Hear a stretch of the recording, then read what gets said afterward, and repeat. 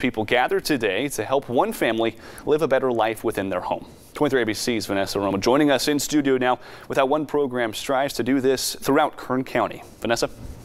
It's called Rebuilding Together, and today they partnered with Lowe's, Southwest Carpenters, and many other businesses to help one family in need. It's just overwhelming. It's a lot of joy. A lot of joy because the Telementis family is finally getting the help they need. It's joy because I dream of doing this all the time. I'm always trying to improve. I'm always trying to get better.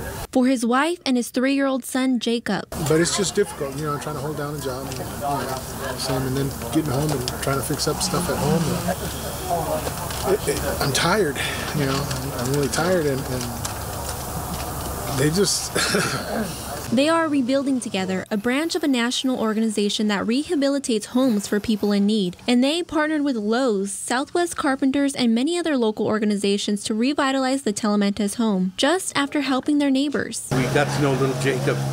He was over at the fence all the time, and we got to talk to him. And we started talking to the family, to the dad, and we saw the need, but also the neighbors. And they said, you know what, if there's somebody that deserves help or needs help and deserves it, it's the Telementis family. And all this happened at perfect timing for the Telementis family. You're having a stroke, you're having a heart attack, cars are breaking down, washers are breaking down. And it's just difficult, and then they came by. And now the Telementis home is becoming a safer and better place to live. It's the painting of the house, painting upstairs, the rooms.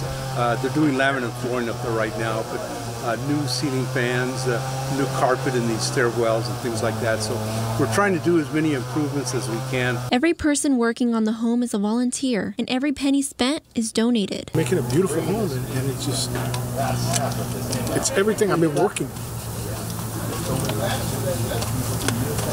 It's everything I've been working and trying to get for them. And they did it. And it's just, I don't know, I keep telling, I told Elliot, I don't have words. I don't have words. How do you say thank you for something like this?